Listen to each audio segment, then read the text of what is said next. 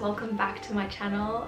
In today's video I'm going to be doing an aesthetic MacBook tips kind of thing, and this can be applied to any laptop even if you don't have a MacBook.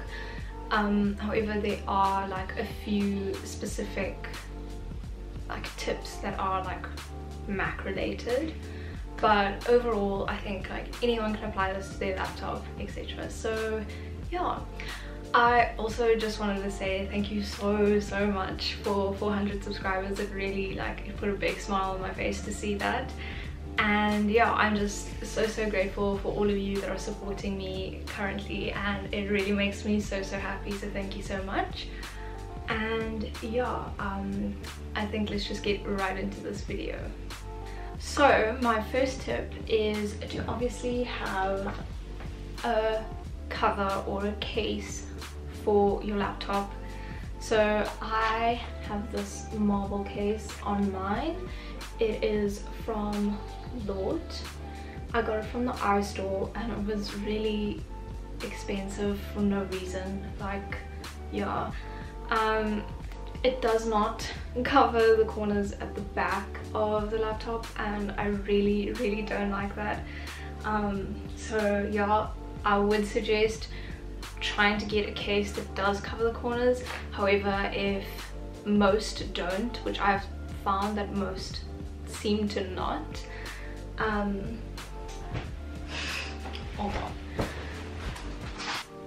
Okay, most don't, but I have this sleeve that I keep my laptop in as well. So when I'm transporting it, I literally just put it in the sleeve like that, and it just keeps it secure, adds extra protection, which is what you want. Like, this thing is super expensive, so I wouldn't want it breaking. And also my life is literally on here. Yeah, I wouldn't have a life if I didn't have this thing. So yeah, that is my first tip. Find something that is your aesthetic, that's true to you, etc. I think this is the whole point. When I say aesthetic MacBook tips, I'm just giving my personal aesthetic and just showing you how you could make your aesthetic shine through your laptop. So let's just get into the second tip, which is to have a user profile image. Now, I know this might seem like, okay, it's like such a minor detail, and when actually would you see this?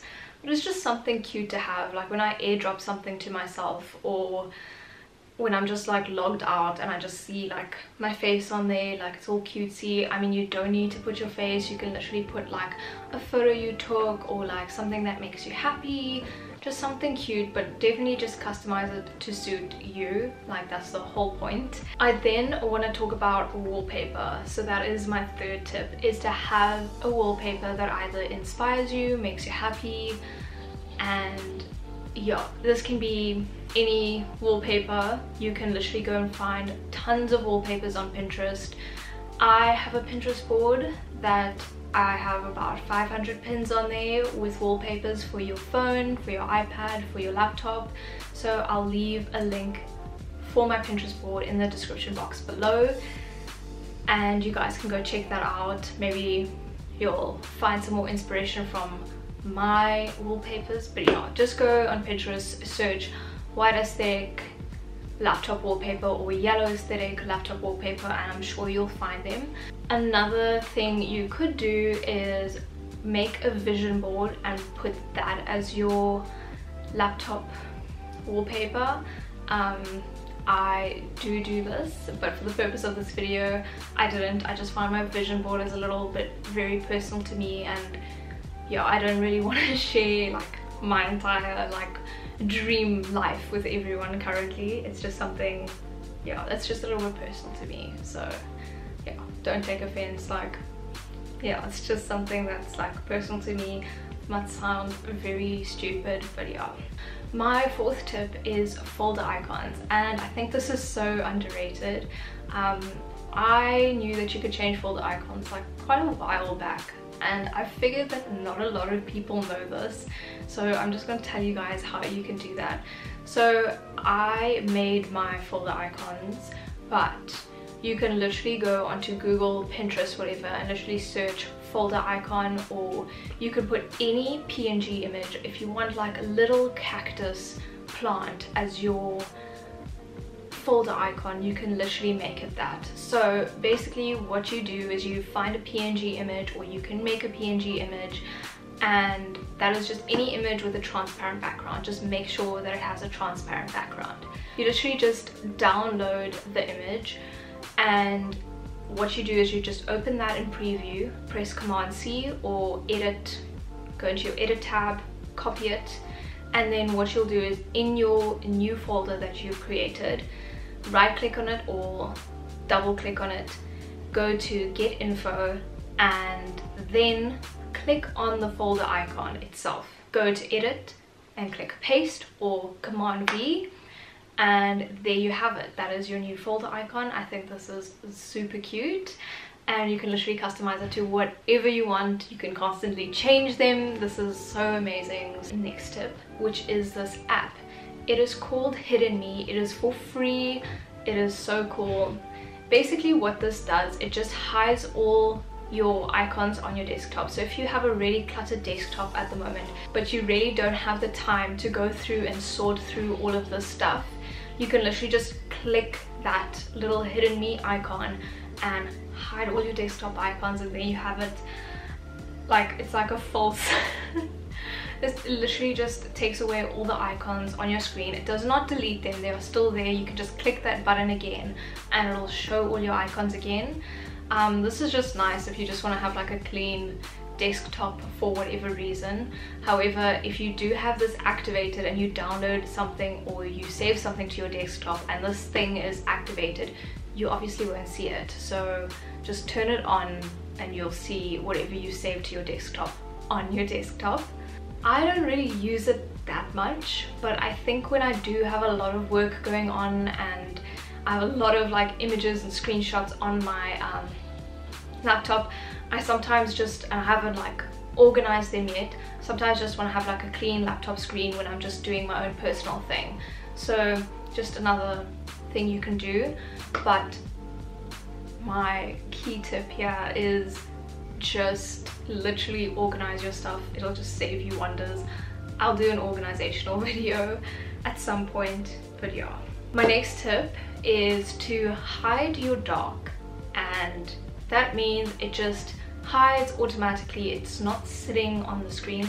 I personally don't like it sitting on the screen. I just think it's really unnecessary, and also when I'm just doing stuff on my desktop and editing and doing like all the Adobe programs, to just have this dock there, it's just actually very annoying. So yeah, I just get rid of it, so then my screen is like full screen. And then obviously when you hover there, you can go and your dock is there. I just think that's better. It has a nice clean look. Everything looks aesthetically pleasing. And yeah, I also don't like this really large dock at the bottom that takes up the whole screen. I just really think it's unnecessary. So I've just made mine a little bit more smaller and more concise. So yeah, just another tip that you can do. You literally just go into your system preferences, go to dock, and then there's little check boxes at the bottom, and you just click the one that says hide and show dock. And now, considering you're still in your system preferences, I would suggest going into general, and this is where you can choose to have a light or a dark theme. However, this is not the next tip. The next tip is the accent color. Now, I also feel like this is something very underrated. You are allowed to have your own little accent color. So mine is currently pink, so you can have like a red one, a blue one, a purple one, a yellow one, a green one, a blue one, and I think the default is blue. So you can literally change that to suit you and your aesthetic. There's also a grey one, although the grey one, when you click it, it kind of gets rid of like the red X and the minus, like it makes everything grey, so it's kind of hard to see what is going on. Like when you highlight something, you don't know what it is, like you can't see the highlight. I don't know if that makes sense, but yeah, just something you can experiment with and see what I mean for yourself. The next tip that I have is to change your screensaver. and I also think that this is also kind of underrated, but not too much. So I am that basic Pinterest girl with that, like, it's called the Flick something clock. I'll link it down below so that you can go and download it.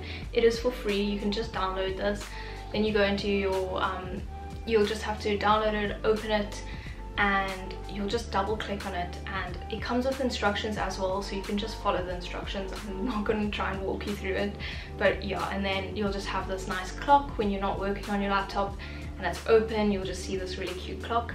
There's also another one that I'm going to link down below. It's called the Padbury clock, and it's more minimal, and you can have either the white background or the black background. So I think those are my two favorites. I then want to talk about the launch pad, and I feel like this is something people really tend to neglect, and I think it's just something that you shouldn't. So this is where all your apps are and everything. I currently have mine all organized into folders, because if you just know me, I organize things into folders. I like things being in their specific genre or category, just so that it's easy for me to find them. You don't need to organize them into folders, just maybe organize it and make it your aesthetic. I know some people go the rainbow route and do like all the red apps, all the orange apps, green, etc, etc. So yeah, don't neglect your launch pad, make it pretty, go for it. My final tip for you guys is to download Chrome if you haven't already. And why I say this is because Chrome allows you to customize it, so you can go and browse themes for Chrome. So instead of just having the standard white Google Chrome layout that it has, you can literally go and find a different theme. My current theme is pink, and then I've put like a custom background which is the same as my wallpaper currently, and yeah, it gives it like a nice cute little aesthetic. You can literally go into the little edit tab at the bottom of the screen, or you can literally just Google Chrome browser themes, and the first website that comes up is like Google Chrome themes Google, something like that, and you just need to click that, and there is thousands of themes there. If you're a gamer and you're obsessed with games, there's gamer like browser themes. If you are like wanting sunflower theme or anything, literally anything, it is on there. So go crazy, go have fun, go browse, go customize it, and yeah. So that is all the tips that I have for you guys today. I really hope you enjoyed this video. If you did, please give this video a thumbs up. If you enjoyed, subscribe, hit the notification bell to see more content from me, and yeah, just comment down below if you think I missed anything, and just share with me. I'd love to know what I've missed. And yeah, I love you guys so much. Again, I just want to say thank you for the 400 subscribers. Like, you don't understand how much this means to me. Like, wow. So yeah, I'll see you guys in my next video. Bye guys.